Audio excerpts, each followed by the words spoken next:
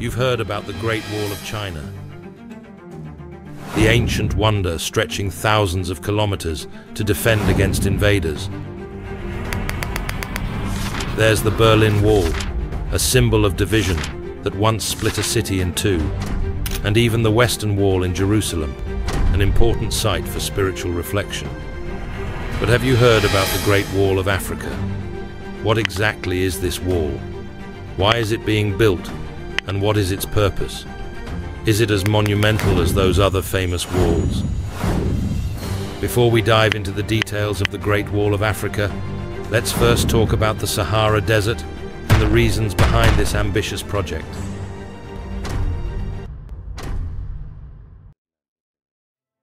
The Sahara Desert is one of the most formidable landscapes on Earth, covering around 9.2 million square kilometers. However, the desert's boundaries are not static. They are expanding. Over the past century, the Sahara has grown significantly, encroaching upon arable lands and threatening the livelihoods of millions. Studies estimate that the Sahara expanded by approximately 10% between 1920 and 2013.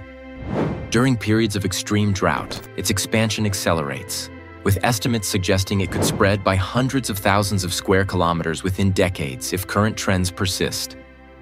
Climate change, overgrazing, deforestation, and unsustainable agricultural practices are exacerbating this expansion.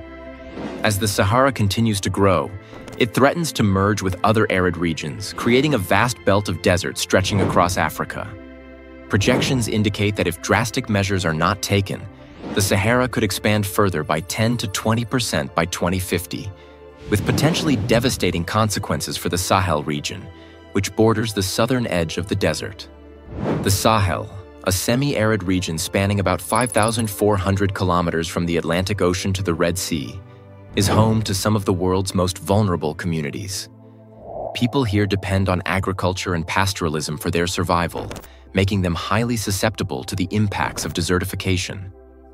The expansion of the Sahara threatens to turn the Sahel into a desert, forcing millions to migrate in search of fertile land and intensifying conflicts over dwindling resources. So what can stop the expansion of the Sahara? How can we protect millions of people from the relentless march of sand? Is there a way to bring life back to degraded lands? The answer to these questions is the Great Green Wall, a bold and ambitious initiative aimed at halting the desert's spread and transforming the landscape across Africa. The Great Green Wall initiative was launched by the African Union in 2007, with support from the United Nations and other international partners. This monumental project aims to create a living barrier of trees, vegetation, and sustainable agricultural practices to halt the Sahara's southward spread. Initially envisioned as a belt of trees stretching across the continent, from Senegal in the west to Djibouti in the east, the project has since evolved to include a variety of land restoration techniques and sustainable development practices that address the root causes of desertification. Its ultimate goal is to restore 100 million hectares of degraded land by 2030, sequester 250 million tons of carbon, and create 10 million green jobs in rural areas. The Great Green Wall is more than just a tree planting initiative. It encompasses a range of approaches aimed at building climate resilience and fostering sustainable livelihoods for communities across the Sahel. The program involves regenerating natural vegetation, improving water management, and promoting sustainable agricultural practices that can withstand the harsh climate. Techniques like half-moon planting, zai pits, and contour bunding are being used to maximize the impact of these efforts. One of the most prominent techniques used in the Great Green Wall is the half-moon planting method, a traditional water harvesting practice that helps maximize water retention in arid and semi-arid lands. In this technique, half-moon-shaped depressions are dug into the ground, with their open ends facing uphill. The depressions are typically about 30 to 50 centimeters deep and 2 to 3 meters wide, depending on the slope and soil conditions. The curved shape helps to collect and store rainwater, directing it towards the center of the depression where seeds or young plants are sown. The half-moon planting technique significantly enhances water infiltration and reduces soil erosion, creating a microenvironment that supports plant growth even during dry spells.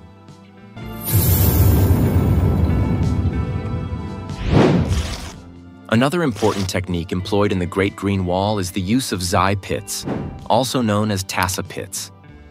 This is a traditional land rehabilitation practice used in West Africa to restore degraded soils and increase crop yields. Zai pits involve digging small holes, usually 20 to 30 centimeters deep and 20 to 40 centimeters wide, in which organic matter like manure or compost is placed. Seeds or seedlings are then planted in the pits. The zai pit method improves soil fertility by concentrating nutrients and organic matter in the pits, while also promoting water infiltration and retention. This helps to rehabilitate degraded land and make it suitable for agriculture.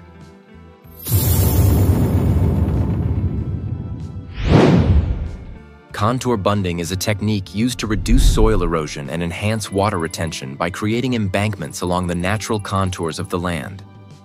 These earthen barriers slow down water runoff, allowing more time for rainwater to seep into the ground rather than flowing away. The result is improved moisture levels in the soil, which benefits both crops and trees. Contour bunding, combined with tree planting, has proven to be an effective method for stabilizing slopes, preventing further land degradation, and rehabilitating degraded farmland.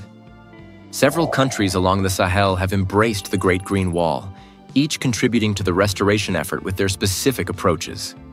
In Senegal, where the project has seen some of its most significant achievements, more than 12 million drought-resistant trees have been planted across thousands of hectares.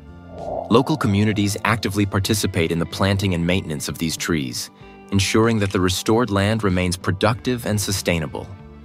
In Ethiopia, another success story, over 15 million hectares of degraded land have been restored, largely through community-led initiatives that focus on soil and water conservation techniques. Other countries, such as Niger and Nigeria, have adopted innovative practices, such as farmer-managed natural regeneration. Involves encouraging the growth of tree stumps and shrubs that naturally sprout in fields, allowing the landscape to regenerate without the need for planting new seedlings. This approach has proven to be more cost-effective and sustainable, as it leverages the land's natural capacity for regeneration and engages local farmers in land management efforts. Despite the progress made, the Great Green Wall has faced significant challenges. As of recent assessments, less than 20% of the project's target of 100 million hectares has been restored. Political instability in some regions has hindered the implementation of restoration activities, while insufficient funding has slowed the project's momentum. The need for long-term financial commitment and international support is crucial, as the success of the initiative depends on sustained efforts and investment. Additionally, climate change poses a major obstacle, with rising temperatures and prolonged droughts threatening the survival of newly planted vegetation.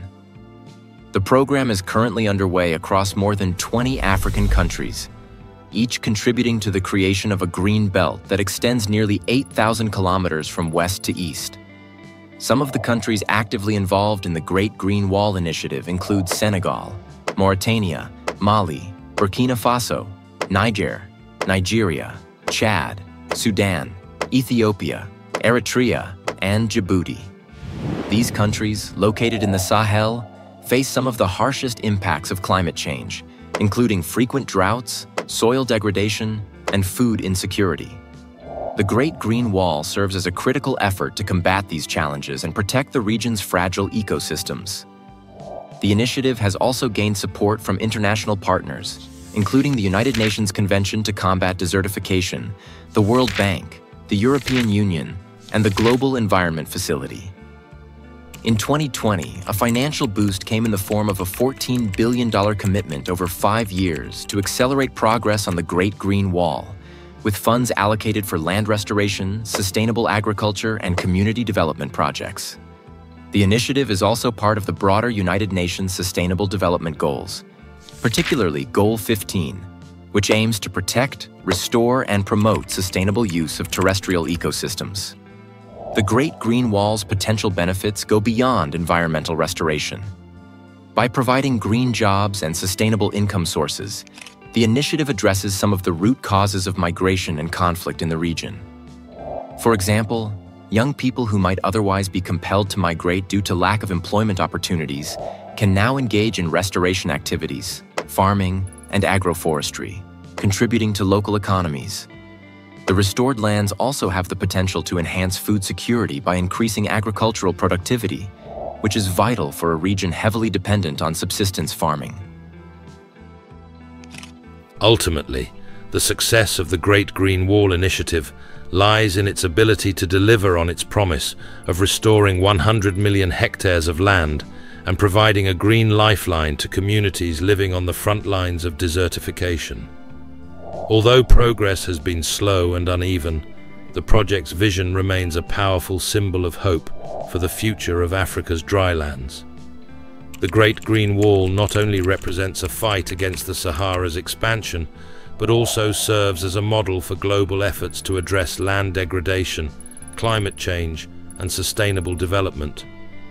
As the world continues to grapple with the impacts of climate change, the Great Green Wall stands out as an ambitious, yet necessary endeavor to safeguard the environment and improve the lives of millions. Its success could inspire similar initiatives in other regions facing the threat of desertification, serving as a testament to the power of human resilience and collective action in the face of adversity.